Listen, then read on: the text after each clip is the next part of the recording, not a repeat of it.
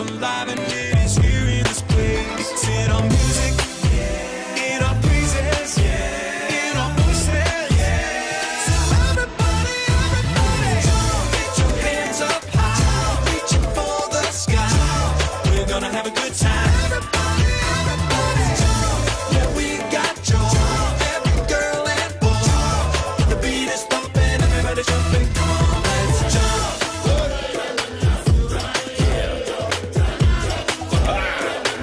Here we go. Everybody go crazy, getting down with crazy. Don't be lying there lazy. You can do this. Watch me. Take a step to the right. Bring it back with a slide. Throw your hands up high. Spin around. We can do this all night. Take a step back and lean. Shake it to the beat like a dancing machine. Stomp your feet and make the room go thump. Everybody get up and jump. Yeah. Let me tell you how it is. Now grab a rope and swing it around. Gotta keep in step or you're gonna fall down. Gotta read God's word and pray, pray, pray. Gotta keep in step and you'll be on your way. Turn up the music, lift up your praises. Let's hear your voices. So everybody, get your hands up high, reaching for the sky. We're gonna have a good time. Everybody, yeah, we got joy. Every girl and boy, the beat is thumping. We are not ashamed, lifting high God's name. We're gonna have a good time. Everybody, I want the world to see Jesus set me free. The beat is thumping, everybody jumping. Come on, let's jump.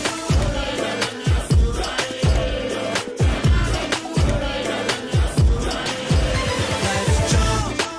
Yeah.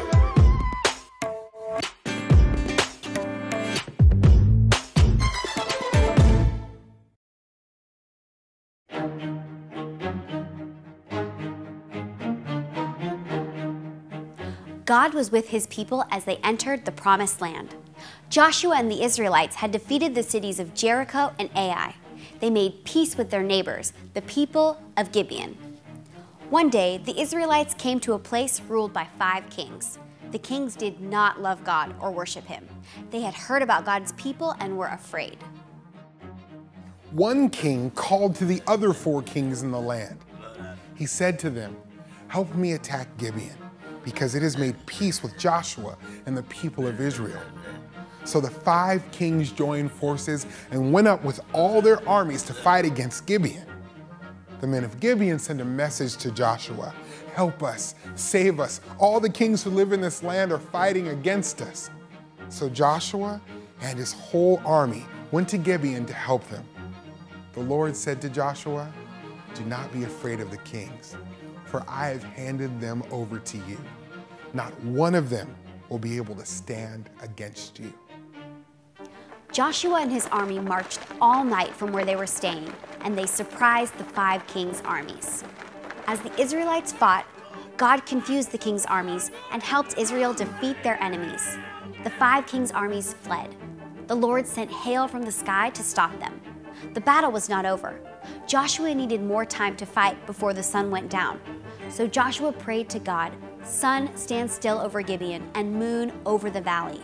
The sun stood still and the moon stopped until Israel and Gibeon defeated the kings.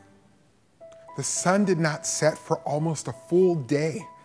There has been no day like it before or since. As the Israelites traveled in the promised land, they took over many other cities. God fought for his people and helped Joshua and the Israelites conquer the land God had promised to Abraham, Isaac, and Jacob. God gave the Israelites peace and rest from their enemies for many years. When Joshua was old, he reminded the Israelites about all the great things God had done for them. The people said, "We will worship the Lord because he is our God." Then Joshua died. Joshua's name means the Lord is salvation. God fought for Joshua and the Israelites, saving them and giving them victory over their enemies. Sinners can look to God for victory over sin and death. God brought us salvation by sending his son, Jesus, to die on the cross and rise again. Man, you guys remember last week? You remember how they battled the people of Jericho? It's a little bit different than this week, huh? So, before we get into this week, though, let's back up a little bit. You remember when Moses was still alive and they were going to go to the Promised Land, right? And you remember they sent in the spies, and they sent in 12 spies, and only 2 of them were not afraid. Do you remember what the other 10 were afraid of? You guys remember? It was the giants, and they were afraid. There was people there that they were scared of, because since Jacob had lived there and moved away when they all went to Egypt, new people had moved into that land. And when they sent the spies, when they went back with Moses, there was people in there that they were afraid of. And they didn't want to go in and live in that land because they knew they'd have to fight those people, and they were afraid of them. And that's why God said, he said, you have to trust me. I promised this to you. I made a covenant to you. So he said they had to go away because only Joshua and Caleb were the only ones that trusted God. So they had to go back out into the wilderness. And now they've came back. They crossed the Jordan River. They defeated Jericho did they fight them? And did they use the Walminator 3000? No. They walked around. They did exactly what God told them to do. Crushed the wall, crushed the city, and now that's right inside of the Jordan River. Now they're in the Promised Land, and now they're going to have to fight all those people they were afraid of 40 years ago. And that's what's happening. Those 5 kings, those are 5 different kings in the Promised Land that were fighting them. Now, they said some of the other people, those other people were kind of like Rahab was. Remember, if you guys remember Rahab trusted in God. She had heard about God and knew how God had taken care of all of the Israelites. So that's what these same people had done. And they asked for help from the Israelites because all those 5 kings were coming after them. And what happened when they were fighting those guys? Do you remember? It was something very different than any other time ever. Did they say what happened? Do you guys remember? What stood in the sky? They said the sun, right? They said the sun stood, the Bible says the sun stood for a whole day. Like way longer than the sun would normally. Normally the sun goes up and it goes down. And the Bible says that day, Joshua asked God, and God answered Joshua's prayer, and the sun stayed in the sky for a long time while they fought all those people. And God confused their armies, and they beat all of those people in that one battle. And actually, there's a bunch of battles that are going on in all of these chapters in Joshua. They fight a bunch of battles to fight a bunch of those people because they're in the Promised Land and God gave that land to them. So they have to get everybody out, and at least all the warriors, all the armies, they have to beat all the armies if they're going to live there. And that's what they do. And then they split up the Promised Land between, how many sons did Jacob have? Remember, there's the 12 tribes of Israel is the same thing as the 12 sons and their families of Jacob. So there's 12 sons, so 12 tribes, but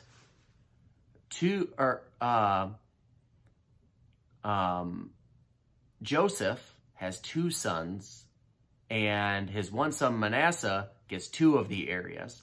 So they split it up in 14 different sections, and they all go and they start setting up their own families and their own towns, and those end up becoming those 12 tribes. They all go in their own separate ways, and they start building they're going to start building their land. And this is where we really learn. This is actually, I know maybe I've said it to you guys before, and that's we're just at the beginning of the Israelites. Like, God chose them specifically to show the whole world and everyone in history and everyone from that point on to show who God is. And he chooses them to show himself to the world. And we really start here that now they're in the promised land. Now the Israelites get their chance to be the Israelites. And sometimes they follow God, and sometimes they don't. And we go up and down and up and down. And it's a lot like us sometimes. Sometimes we are a lot like the Israelites, where we forget that God's in charge, and we forget he's the boss, and we forget to follow him, and everything falls apart. And then we say, please, God, we pray to him, please, God, I remember you. I remember, and I want you to be God, not me. And then God comes in and saves us, just like he always comes in and saves the Israelites. And then and the Israelites, we forget again, and we want to do things our way, and the Israelites want to do things their way. And then what happens? Think everything goes good when you do everything your way and not God's way?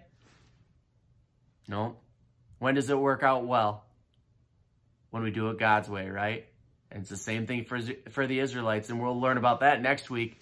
We get some of the ups and downs of the Israelites already. But now they're in the promised land, and that's a really, really cool story that we get to learn about, that God kept that sun up in the sky for a long time so they could beat all their enemies.